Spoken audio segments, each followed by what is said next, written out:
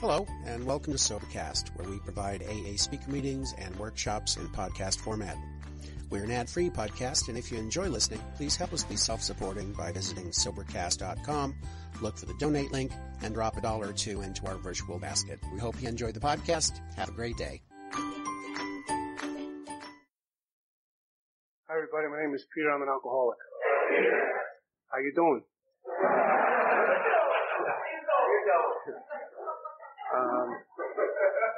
Jesus.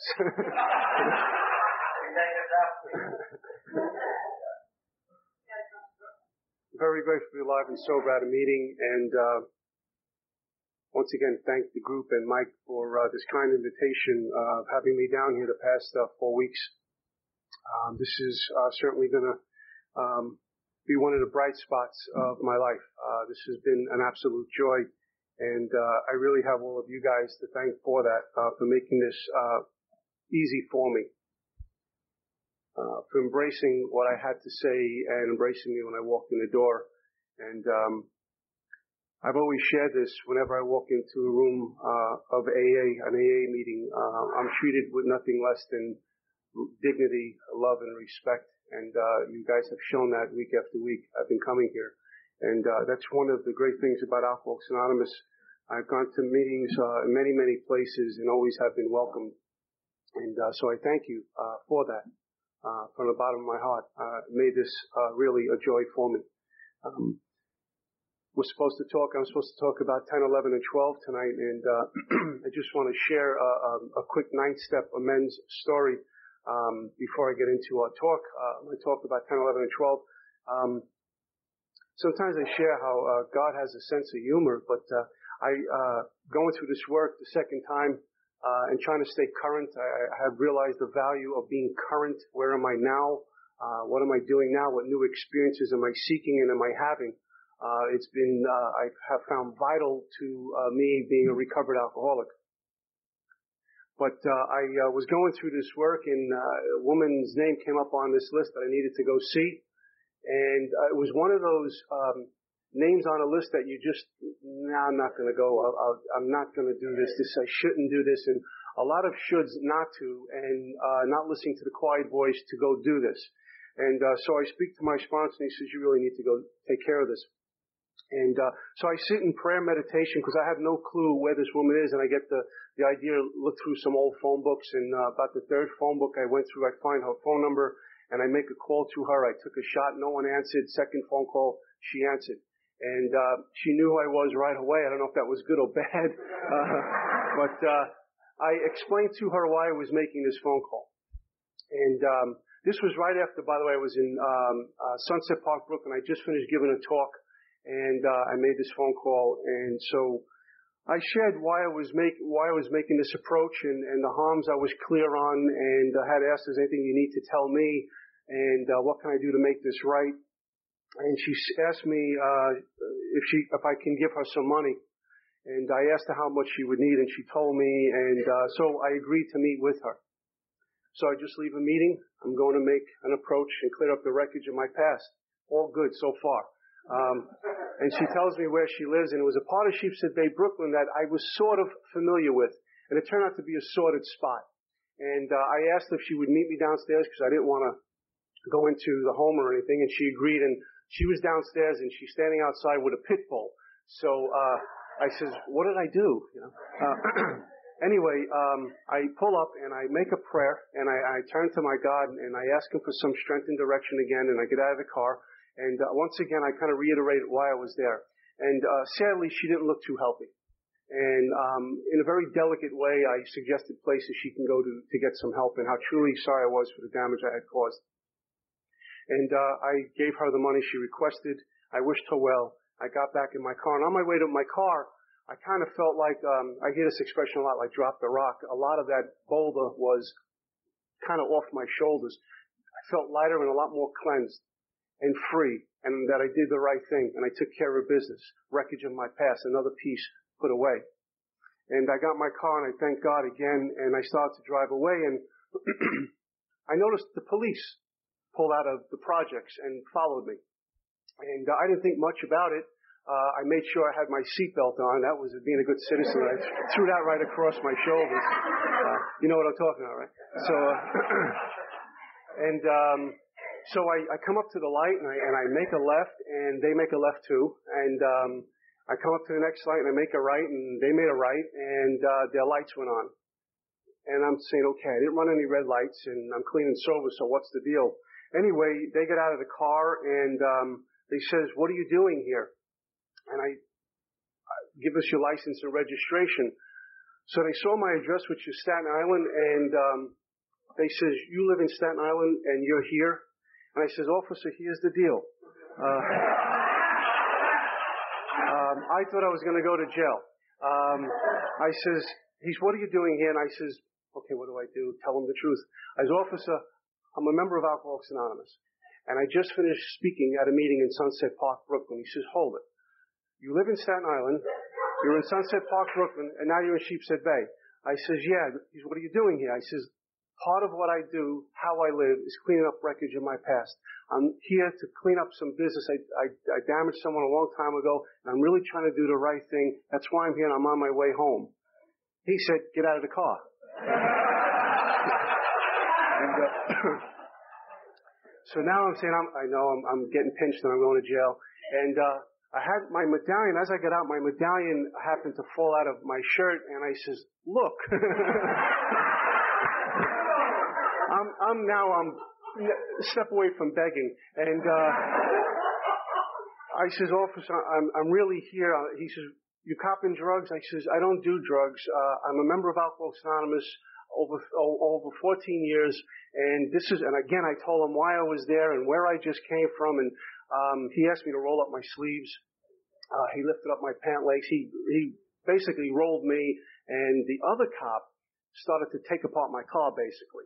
So I tell him, with a little bit of arrogance, to be quite honest with you, you can take the tires off, you can do everything. I says, I don't do that stuff. Anyway, the good part was they were playing good cop and bad cop. One cop radioed to a van that turned the corner, and that's when I really thought I was going to get handcuffed and gone for the night. And I said, there goes my job, and what's my family going to think? And I wanted to call up Mark and says, boy, you really said any lengths, is this it? By the way, when I told Mark the story, he just laughed at me. But when they radioed in, I really thought that was the call for me to get arrested. And what I did was, like I do with all my affairs, is I just turned away or turned in and talked to my God and says, whatever's going to happen, I'm in the okay here. You know why I was here, and I know why I was here. The other cop was taking apart my car, and this big cop who was there pulled me aside. I want to talk to you. And he says, I was trying to explain the ninth step to them, and he called me aside. And I had told him, I says, listen, there's a meeting called the Marine Park Group, Saturday, 3 o'clock. I sometimes go there. There's a Sheepshead Bay group. There's the Gerritsen Beach group. That's the only reason why you're going to see me down this neighborhood. In fact, I've sponsored many guys on the job. I'm pleading here. And so he pulls me aside and he says, is this that a men's thing? I says, yeah. Thank you. And so he says, yeah, a few guys on a job did it to me. Just sit here, stay tight, and don't say anything. So the other guy comes around, and he said, I don't want to see your neighbor. And they wrapped it up pretty much. And I went to shake their hands, and they reluctantly shook mine.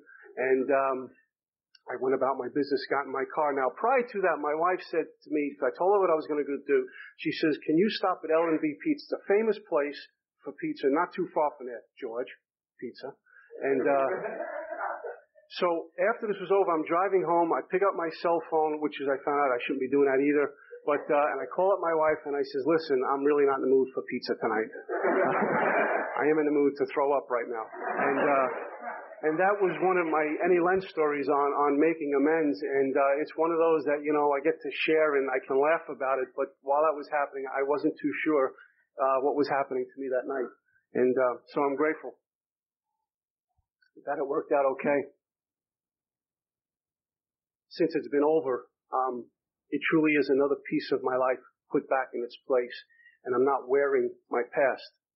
Little by slowly, I've been able to get freer and freer of my past, not walk around and have to worry about who I'm going to walk into, who I'm going to see on the street, When is the phone going to ring? I get free of my past. And the freer I get of my past, the more I can be present here. My life, for the most part, is not full of yesterdays and later ons. For the most part, I'm here present now because of seeking current experience and seeking my God and doing what I'm supposed to be doing a day at a time.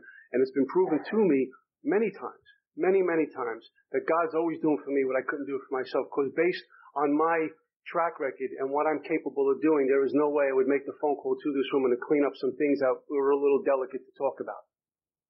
But that's what God allowed me to do, to give her her respect and so I can get free. So this is some of the great things that have happened to me, among many others going through the work this time.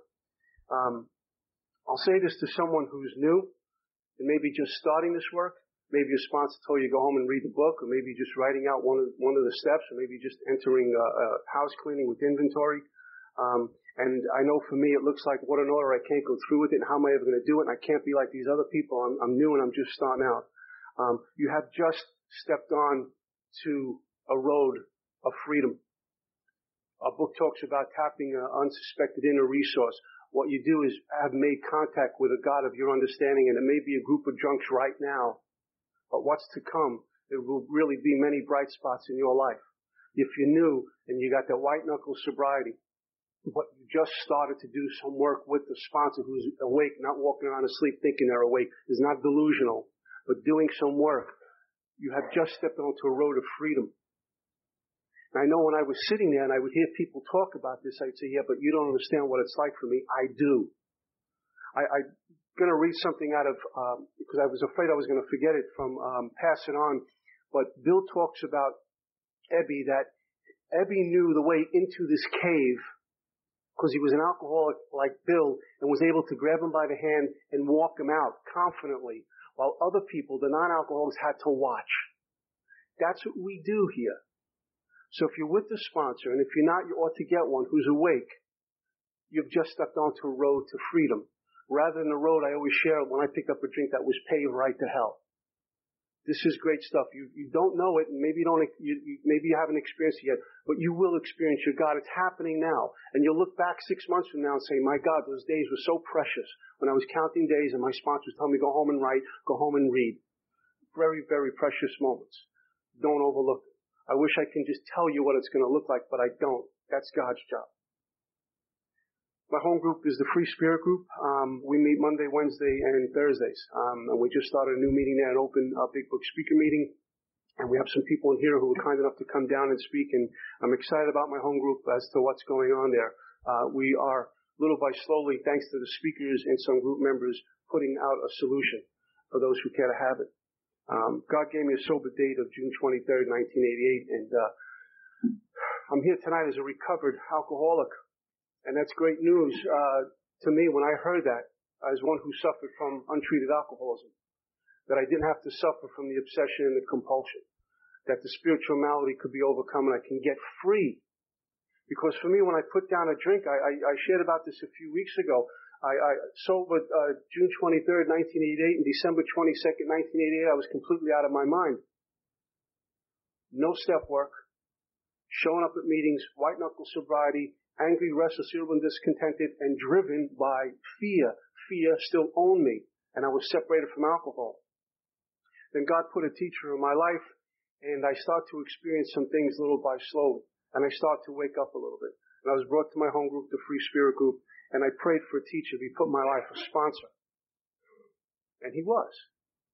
Why would God deny me that? Why would God deny why would God deny any one of us to get someone to bring us to him? So if you don't have a sponsor, say, my God, who do I ask? Ask God first. He'll put that man or woman in your life. I can tell you that because I have experienced that twice in my life. Great teachers have been put in my life. Sponsors, besides the other members in Alcoholics Anonymous. Little by slowly, God kept showing up.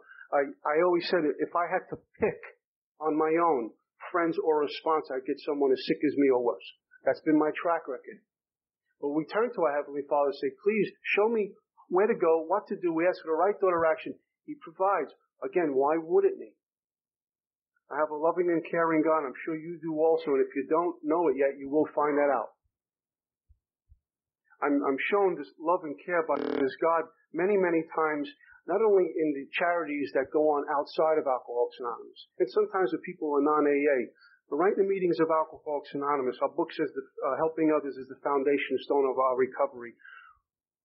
Meeting breaks up, watch a drunk standing with a drunk in a parking lot for an hour, inviting a drunk into their house, giving up their little, socializing or pleasures to go spend time with the drunk on the phone or in person. Maybe after this meeting you see someone in the parking lot, half hour, an hour, and inviting that person to go read the book and help them. That's why I see God's love all the time in an AA meeting. Great things, great events will come to pass for me and you. And that's one of them, working with others. We talked about, we went through our first step. We talked about the obsession to alcohol and the allergy and the spiritual malady, which qualifies me to be a real alcoholic. Getting into car crashes, and I got into a few almost fatal ones, doesn't qualify me for Alcoholics Anonymous. Going into rehab, making 3 or 4 or 5 rehabs may not qualify me to be a real alcoholic. And maybe I got caught, and I had to go away to get the heat off, like my first few rehabs. Obsession, compulsion, the phenomenon of craving, our doctor's opinion breaks down so much better than I can ever share with you, and the spiritual malady. That's what makes me a real alcoholic of our type in this class. The phenomenon of craving, it always intensifies, never satisfied when I'm drinking. Those things separate me from the hard drinkers and the social drinkers. My brothers drink. Sometimes they get fired up really good, but they show up for life the next day. I have no clue where I'm going to wind up when I pick up a drink, and that's the truth. And God forbid, when I was out there, I didn't even know when I was going to pick up. It just suddenly showed up and sounded good to me, so let's go. And at the end, I had to drink or I would become violently ill. I would get really sick at the end. And I still couldn't stop. My second step was the solution to this, that a God of my understanding was going to restore me to sanity, wholeness of mind, where I was no longer buying the lie. The thought of a drink was removed. Therefore, there was no compulsion because the spirit was awakened. And I had to make a decision to get to that solution. And that what step 3 was about. My sponsor was in the life-saving business, not the killing business. He didn't tell me have a good third step before we move on to 4. He didn't tell me things like, well, you got a lot of stuff going on in your life right now, so don't do the 4th step. Get your life together, then we'll put pen to paper. He didn't tell me things like that. After my 3rd step decision, he showed me next, and we moved through our columns. And really, by God's grace, because I had to pray to God to write this 4th step, I finished that and sat down with my sponsor in 5, and I got some instructions for 6 and 7. And my list was from my 4th step, and there was some names that were added to it. Another thing, you get your list. There may be more to come. Certain things are revealed to us when they're supposed to be revealed to us, to me. And then as we go along, we start to get awake. God says, okay, here's some more. And then we go out and do that stuff. It's about constantly cleaning up the wreckage of my past, because that stuff will come back and bite me. It'll kill me. And how it'll kill me, it'll take me away from here, and I'll pick up a drink. Our book talks about resentment. I think they use the words fatal. Resentments are fatal. Not only to me, that we know that. But what about the people who are suffering along while we're in a place of resentment? When I'm driven by fear, how many people do I step on till I get free of that fear? When I'm living in a resentment, how many people do I step on when I'm in that place of resentment? Usually it's family first, people closest to us. And so I was adding names to my list as I went along, and made my approaches in 9. And as we clean up the past, excuse me, our book says something very profound for me. It says we've entered the world of the Spirit. I've been awakened by this time. Enter the world of the Spirit. It doesn't tell me, now kick back and rest on your laurels. You did enough work, Pete. You're done. It says next that I was supposed to continue to grow in understanding and effectiveness.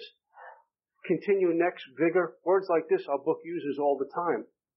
So what am I going to do about growing in understanding and effectiveness? What is that about? There's an awful lot of disciplines that I need from my God in order to stay awake.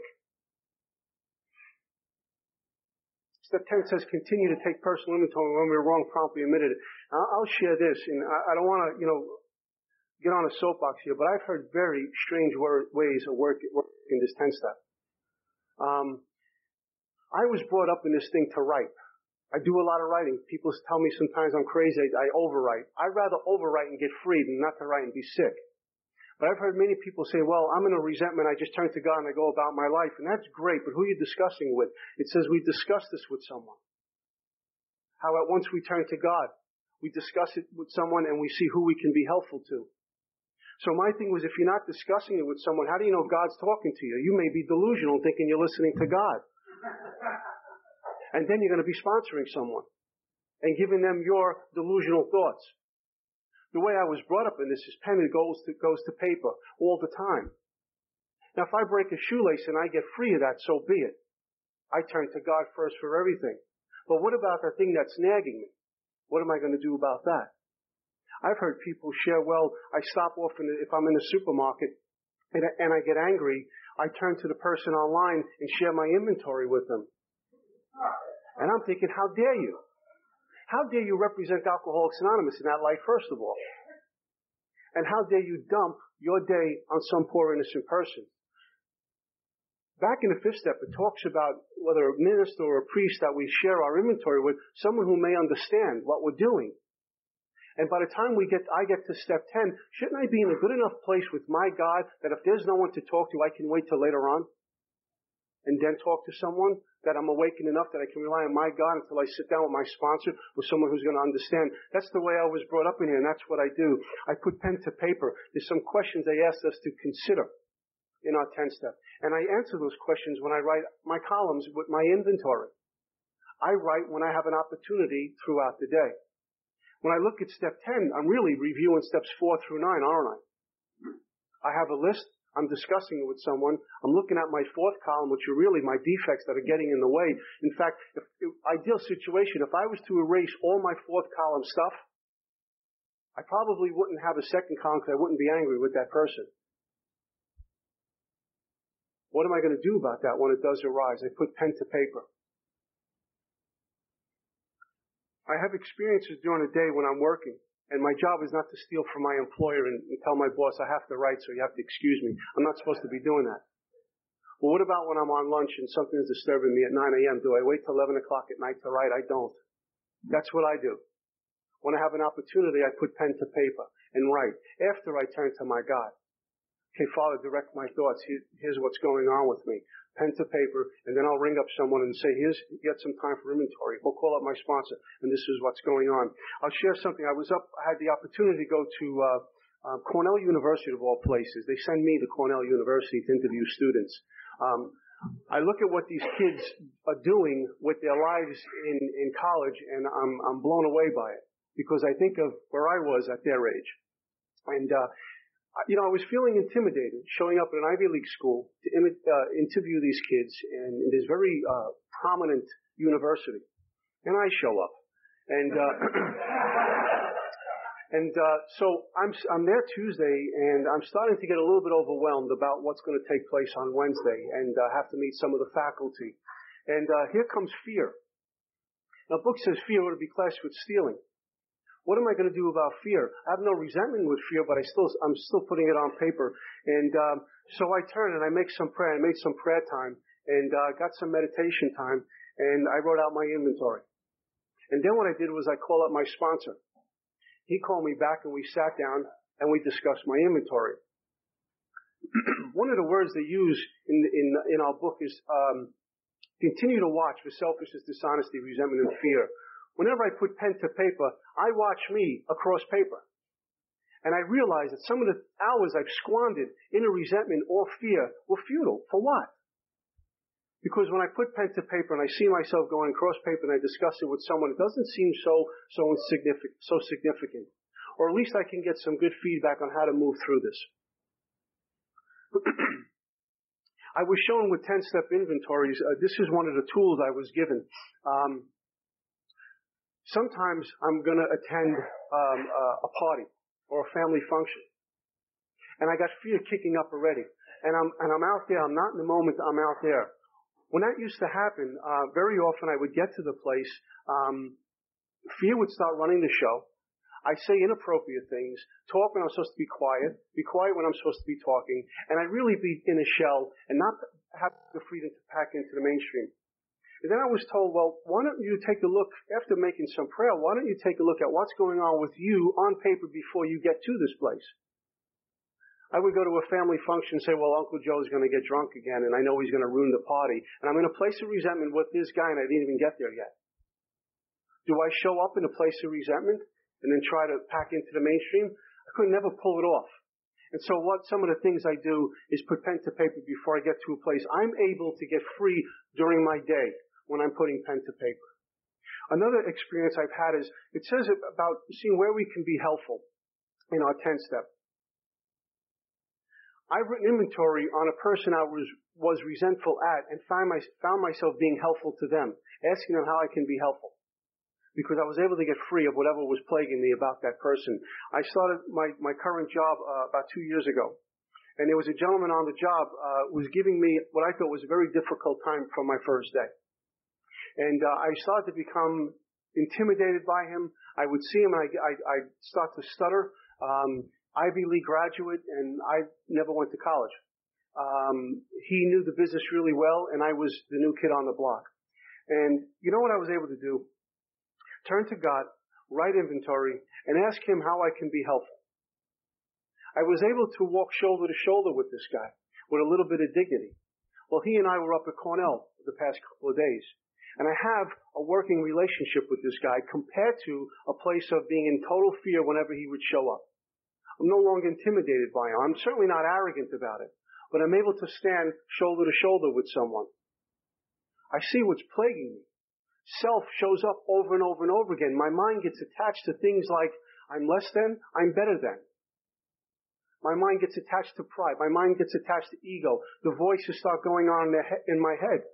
You know, chatter of 1,000 voices, each one having its own agenda, pulling me in 18 different directions.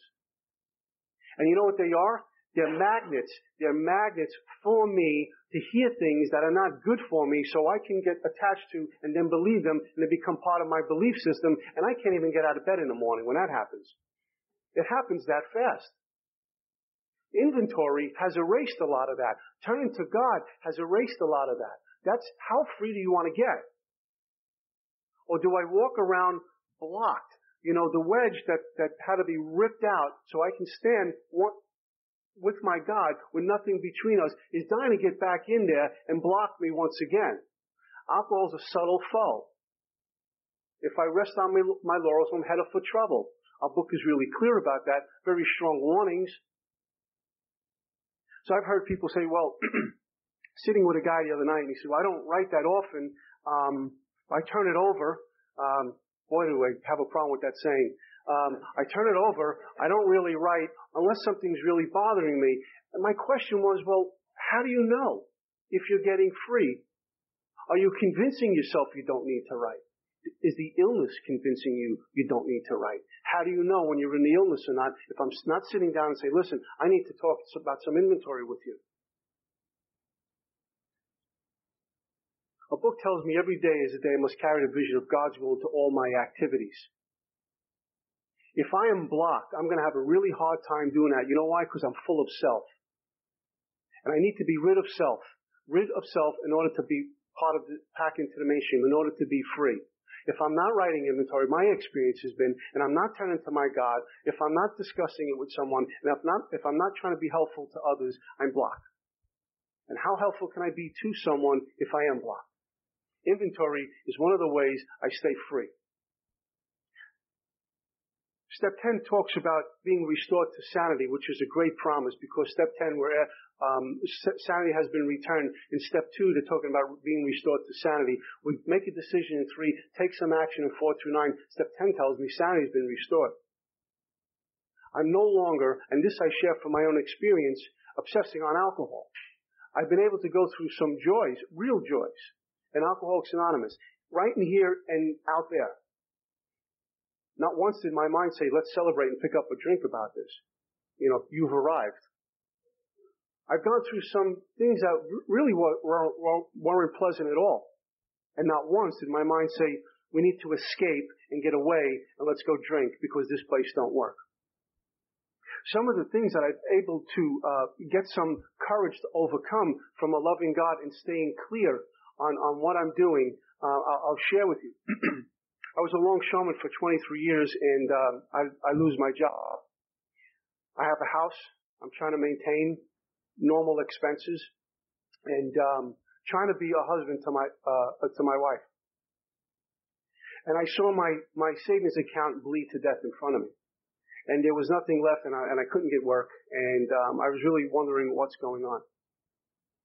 There were sometimes sleepless nights. And my sponsor at the time had me do some financial inventory and see where I was with my God. And I did lots of inventory and started to get free.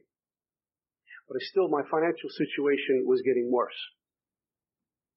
And I turned to God one day after doing a whole bunch of inventory and getting off the phone with my sponsor, and I says, I don't even know what you have for me anymore. Just save me from me again. And there were some different words that I used, but that was pretty much what I said. Save me from me. Show me what to do. I don't know what to do anymore. God put 8 people in my life, and I was sponsoring 8 people.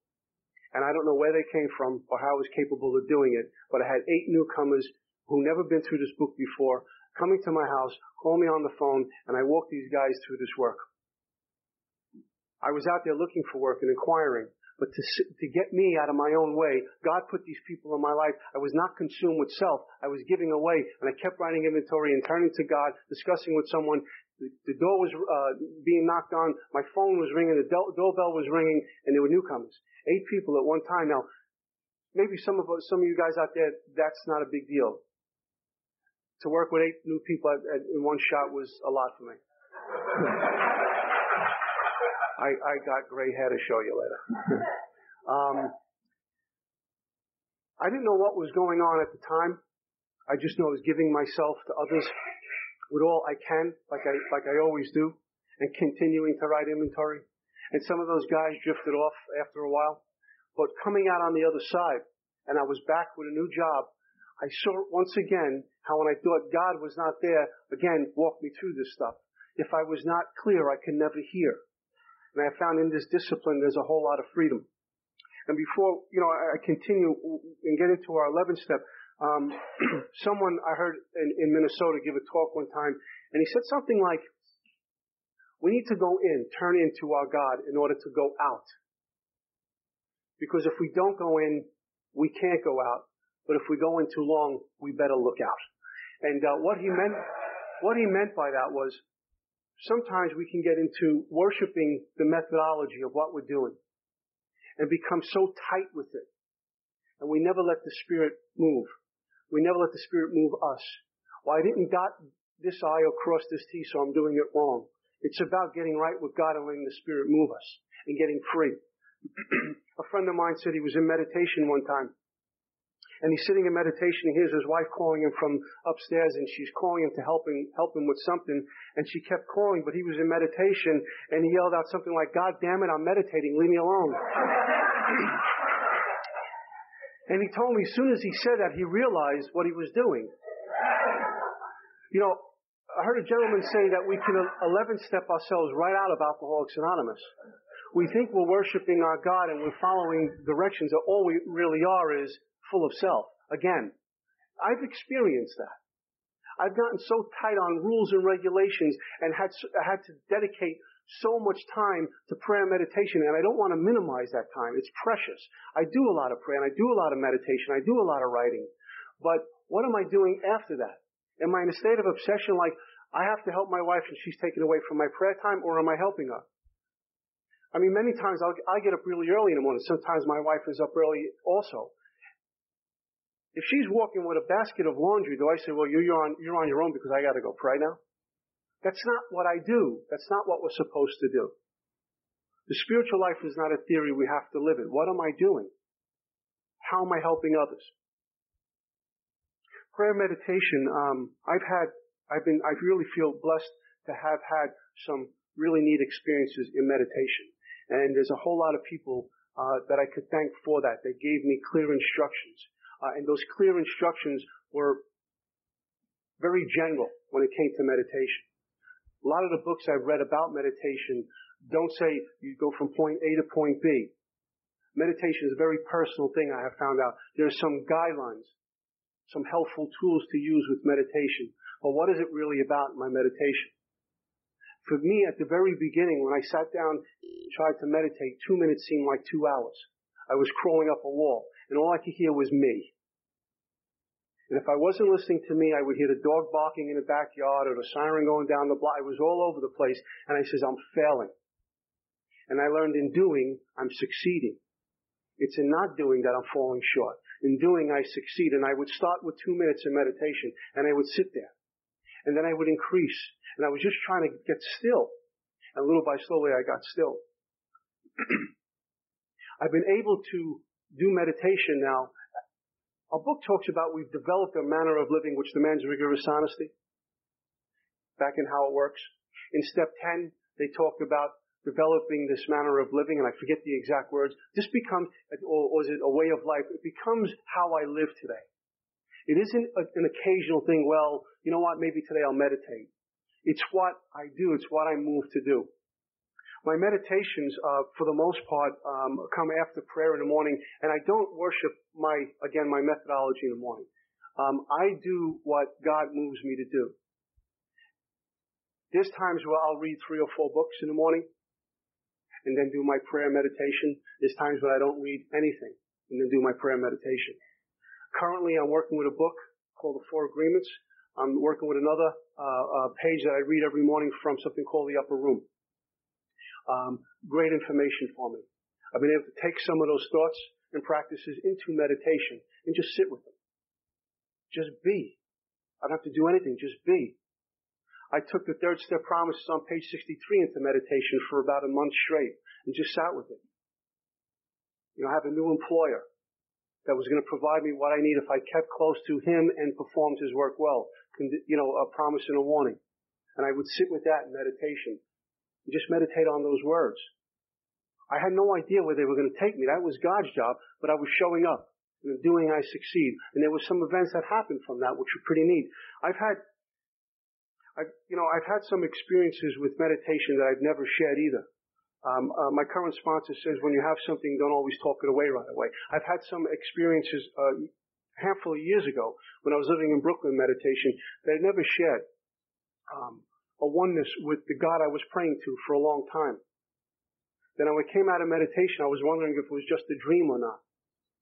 But I went over to a spot on the floor that I thought what had appeared before me just to see if this was real or not. But I can say for me, from the bottom of my heart, these things have happened to me and have moved me to a place of maybe to definitely. I know what I'm praying to. That my God is listening to me.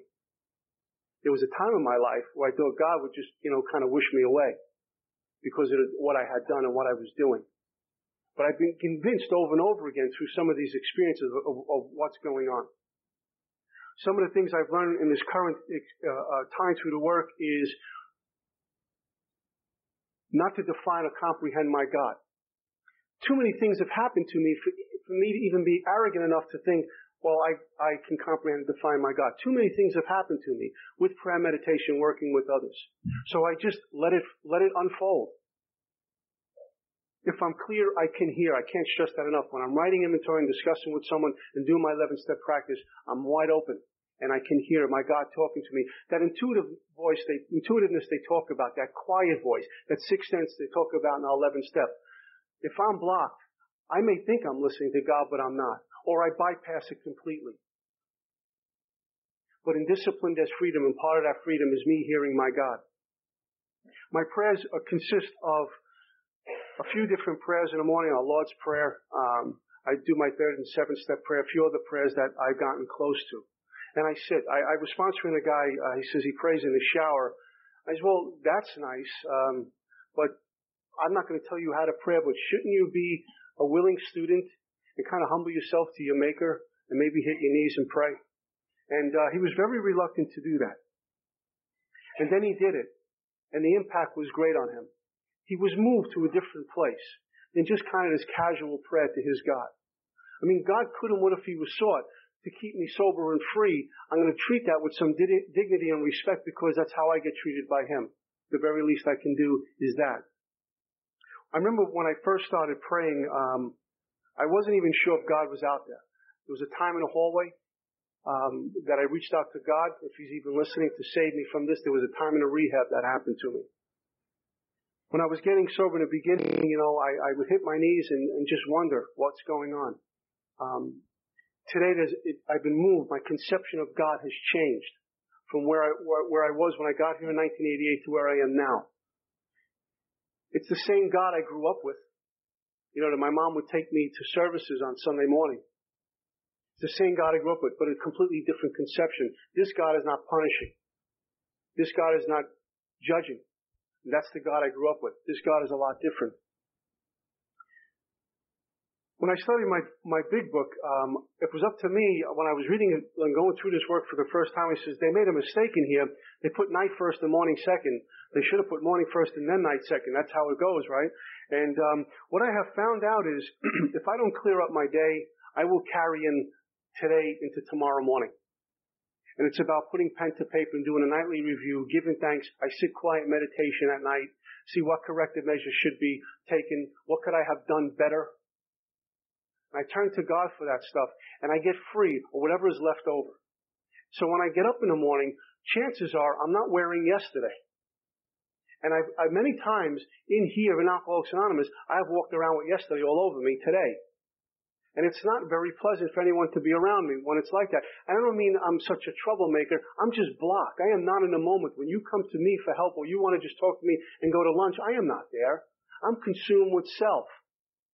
My 11th step has allowed me to clean up my day at the end of the day. I was talking about meditation earlier.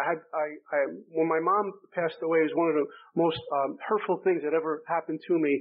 And I've had some really neat experiences with her. One was profound. It changed my life forever. In visiting my mom in a meditation. I remember when I was I would make these bargains to God. If you're even out there, make my mom show up. And I would beg God, I just want to hold this woman once more. And I'll stop all of this. I'll put the drink down. I'll put the other stuff away. I'll stop all of this. Just make this woman show up for me one time. And that didn't happen. And about 8 or 9 years into, in Alcoholics Anonymous sober, going through this work, I go into meditation like I would any other morning. And I had an experience that was profound. My mom appears to me with my higher power in a meditation. I was lighting candles for this woman from very, very early on in sobriety, counting days. I was moved to go to church, not mass all the time, but I was going to church and lighting candles for her and is still sick and suffering in and out of rooms. Why? I don't know. But that's what I was moved to do. I now know it was my God moving me to do that. I would light these 2 candles and make a prayer.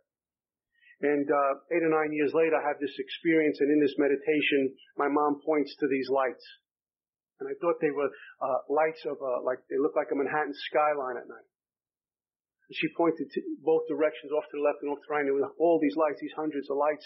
And her and my God were made one, and they walked off, and I came out of a meditation. I was very much confused, and I rang up my sponsor to share this experience. I had no clue what was happening. And being a good teacher and awake, he reminded me of me lighting candles for my mom for the last 8 or 9 years, and she let me know that she got them. And I was convinced at that moment that my God, this was a great freedom, that my God knows me, Pete Marinelli. My God knows me. So I was starting to learn about you with your God. Have that relationship you guys have. When this happened, I was convinced, as sure as I'm standing here tonight, that my God, who I was praying to, the one I grew up with, different conception, knew me and heard my prayers. What a great freedom. We sit in prayer and meditation after living a life of... For me, I was living in the street and dying of untreated alcoholism. I led a horrific life. And I come in here and I turn to the same God that I had cursed many times, and He gives me this experience. If I had a God gave me what I deserved, I would not be sharing with you tonight. I would not have had any of those experiences, and God willing, the experiences I'll have down the road, as long as I follow directions and stay here. What I found, the more spiritual power I seek to embrace, the less self is in the way. the more self is in the way, the less spiritual power I can embrace. I mean, it's that simple. I seek, thank God. That's why I probably never, God forbid, if I was to go pick up a drink, never survive. I never survive it. Maybe I would. I don't think so. But I'm very grateful for the bottom I hit getting in here in 1988, because 14 years later, I've been moved to continue to do this work and seek and work with others. I feel blessed to be able to stand here tonight and share with you. It wasn't always this way. I went to meetings of Alcoholics Anonymous and I would hate everyone in this room. There's a part of me that wanted desperately what you guys had too. Never could pull it off though. This is some of what my God has done for me. I started working with this new sponsor, and he was taking me through some of this work. And that judge that screams at me, you're not worthy enough, you're not good enough, who you're fooling, he's lost a lot of energy. But he would show up sometimes. And there was a part of me that would say, you know what, he's right, you should listen to him. He's lost a lot of energy. I'm sitting in meditation and I ask God, show me where I'm missing. Why is this thing still here? And my God gave me very clear words, and they were very subtle. Don't doubt. And I had to sit back and say, what does that mean? How many times do I use self to overcome an obstacle because I doubt my God? It was that simple. Since then, there's many times where here it comes, I remember the words that were given to me, don't doubt. And I turn in order to go out. I turn to my God. And I could be in this room full of people and still turn to my God. I could be driving on a highway and still turn to my God. Have you ever had this? You're driving on a highway, you're in a shopping store, you're watching TV, and you feel the presence of your God, and you know it. There's just something going on. It's one of the most profound things I've been able to experience many times here, for no reason. I mean, I didn't say, okay, God, show up. You know. I have said that lots of times. But it just happens. And you feel one with the Spirit. You know, walking hand in hand with the Spirit of the universe, like our book talks about. These are great, great blessings that I've gotten. I know you guys have gotten. Talk about working with others in step 12, and one of the greatest promises our 12 steps read is having had a spiritual awakening. It doesn't say in case you had one. If you have one, you had it. Step 10 says, I've entered the world of the Spirit. Step 12 tells me, having had this awakening, it tells me what I'm supposed to do with it. Remember, next to grow in understanding and effectiveness. I've entered the world of the Spirit. The old timers would tell me, either growing or you're going. What am I going to do with this experience that I've been given based on my track record I don't deserve, but a loving and caring God said, here. Time for you to get free. Having had a spiritual awakening, and our book talks about, in the back of the book, a spiritual appendix, spiritual experience and spiritual awakening. Sometimes quickly, sometimes slowly. The educational variety, or what Bill had in Towns Hospital. But I will tell you this, when God shows up, God shows up. And whether it happens over time, when He shows up, you know about it. And if you have what Bill had, you'll certainly know about it also. But God is not going to be subtle when He enters, or He's awakened in us. That's been my experience. When God shows up, He shows up. What am I going to do about it? Do I kick back and say, well, I had my awakening when I was 5 years sober. I'm a 30-year in AA. What new experiences am I seeking to continue that? Because there are plenty to be had. My 12-step talks about working with others. And, one of the things, it may sound kind of weird saying this, but our book talks about, in the very beginning, remember they are very ill. Many, many times I've had working with others that I wanted for them more than they wanted for them. Or they would balk, and they would question and find loopholes, try to find loopholes. And I would get just so worked up about it. And I was shown just these few words in a book. Remember, they were very ill. I mean, I wasn't exactly the brightest light when I walked in here. You know, have I forgotten where I came from? And my job as a sponsor is to remember some of that stuff. And if you care to have what I got to offer and are willing to go to any lengths, then I'll walk through fire with you also. But I can't do this work for you. If you don't care about your recovery, how can I? How can I help you? I may care about your recovery, but how can I help you if you're not willing to put pen to paper? And I just hope maybe, you know, you're not one of those people that got to go out and do it again, maybe come back or die. And that's the real deal, what happens to us. I've had the privilege of working with many in Alcoholics Anonymous. Sometimes I teach in here as a sponsor. God asked me to teach, take someone through this work, show them the path, share my experience, strength, and hope with them. But I'm always a student, even when I'm teaching. And I hope to always be a student and continue to stay teachable. Because I learn sometimes from new people, hearing their experiences and remembering what it was like for me when I got here. Hearing what they're up against. Sitting down with someone and hearing them read, you know, do a fifth step and you're on the receiving end of a fifth step. And you see the look in their eye, they're scared to death. I know what that's like. I just went through this. 14 years sober, and I'm sitting down, and I'm like, tight again. What are they going to think of me? I remember that when I'm working with others, not only here in the fifth step, but just working with others. The stuff that's going on inside of them. The great thing God gives us is the ability to take someone out of that cave, like Bill talked about Evie, and walk them out to freedom. I've been able to instruct people who are crackheads or suffer from other addictions and lovingly guide them to a place that can be helpful to them and not say just keep coming back, you know, if you really want it, you'll get it when they have no identification with another drunk. I've been able to do that. There was a time I couldn't. There was also a time I was one of those righteous people, you self-righteous people who would ram this book down your throat. I've been one of those people who have watered it down. My motive, I want you to recover more than you want to recover. Through a lot of experience of doing this, for me a lot of experience, I've been moved to a place where I give it away give it away, and rely on God to do it. If you want what I have to offer and are willing to go to any lengths, I'll walk through fire with you. Working with others has been one of the many bright spots in my life, and I don't give that lip service. You see people, we see members come in here like we did, broken with nothing, take this message, embrace it, and sponsor other people. What a great thing to see. People who thought, like myself, I was hopeless beyond recall. A book talks about 100% hopeless apart from divine help. That was for me. They wrote that for me. That's how I felt. And yet you embraced me when I walk in the door and says, do this and you'll get free. You said welcome when I walked in the door. You didn't say, you're wearing the wrong clothes, you got the wrong hair. That I would have been really angry about. Do you want to stop drinking? And you guys just extended your hand, and once again it was that flimsy reed that proved to be the loving and powerful hand of God.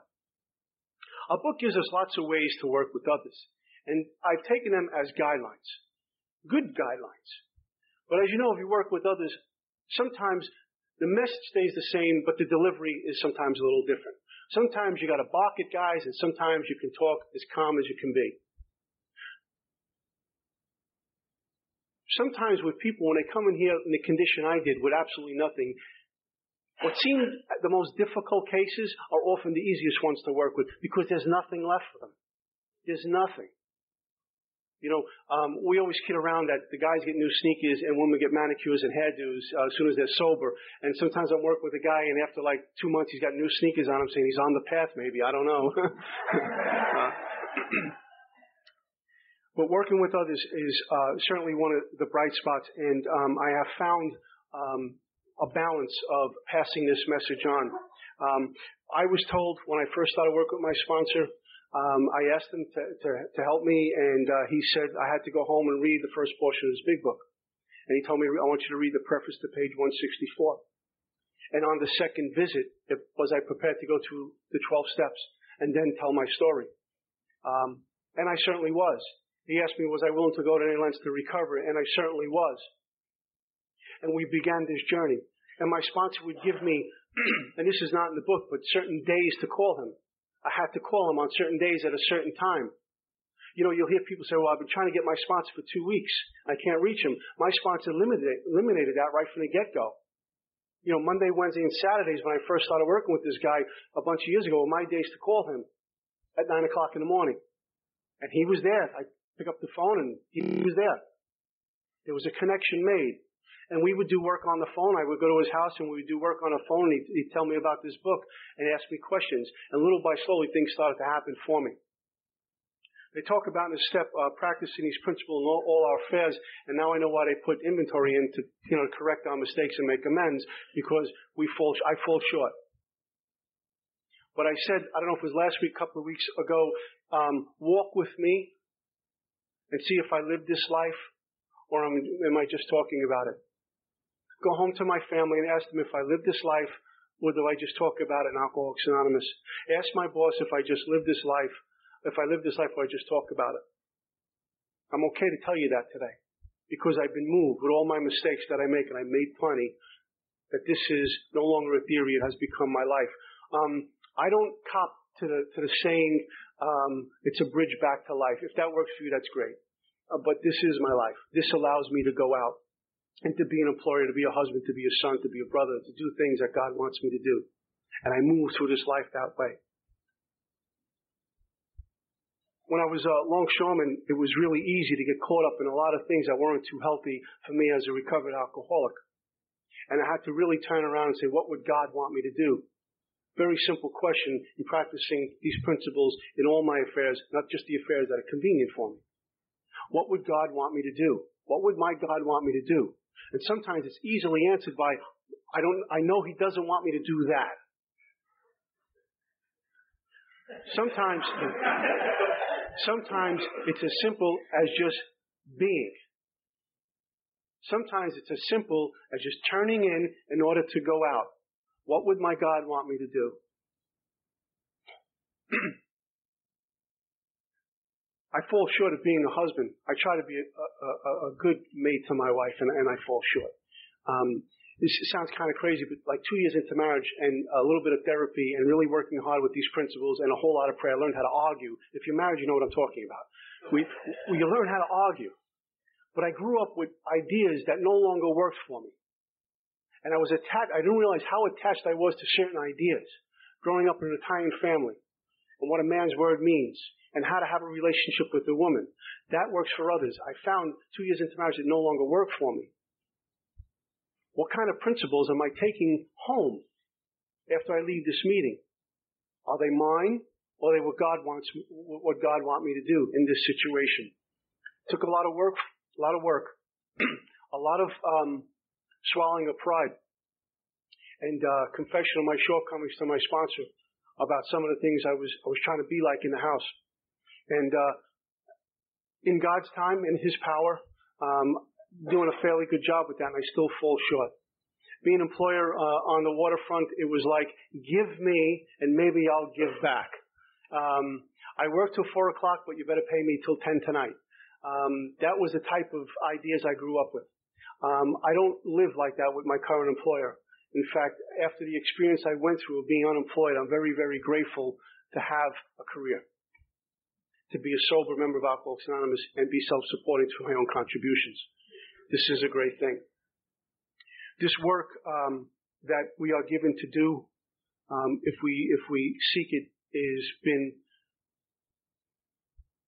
the only way I've known how to get free and find this God. This fellowship is the greatest gift I'll ever receive in my life. Alcoholics Anonymous. Being with you guys the last 4 weeks, as I said when I opened this talk, is one of the bright spots of my life. I brought something I was going to read that was given to me from the grapevine. It's a really neat article, and it's called Flight Pattern. And when it was given to me, I was moved by it. And when I first looked at it, I says, "Oh, this is one of these, hokey things they put in grapevine. What does this mean?" And I'll share it. It's called Flight Pattern. It says, next fall, when you see geese heading south for the winter, flying along in a V formation, you might like to consider what science has discovered and why these geese fly this way. It has been learned that as each bird flaps its wings, it creates an uplift for the bird immediately following. By flying in a V formation, the whole flock adds at least 71% greater flying range than if each bird flew on its own. People who share a common direction and sense of community can get where they are going quicker and easier because they are traveling on the uplift of one another. When a geese falls out of formation, it immediately feels the drag and resistance of trying to go it alone and quickly gets back into formation to take advantage of the uplifting power of the bird immediately in front.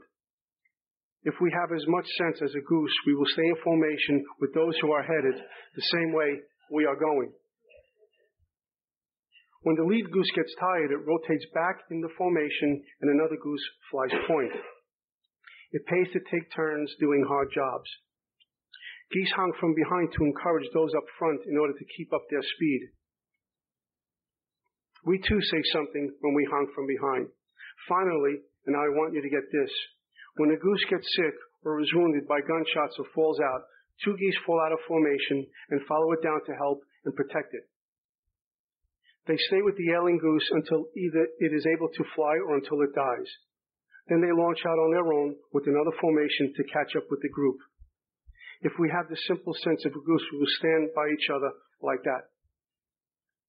I have seen people over and over and over again sit with the sick and suffering walking in the rooms of Alcoholics Anonymous, and occasionally we lose some of us. We hear those stories many times. But what a great gift it is to be a part of this fellowship, to be able to sit down with someone who's sick and suffering and try to nurse them back to health. I've heard in Alcoholics Anonymous that God works through people. It is not only people in Alcoholics Anonymous, it's people out there. And when we go out there, when we go to those families of drunks who come in here, you know what the family's like when you show up and the husband or the wife's on a drunk and they've made their first or second meeting. They're walking on thin ice. They're full of fear. They have no idea what's going to break next, what's going to happen. You go back to that house 6 months and that person is recovered and going through this work and part of the mainstream. It's a new house. We do God's work here. I feel blessed and privileged to be able to be a part of this. And I thank you from the bottom of my heart for the last 4 weeks. Thank you.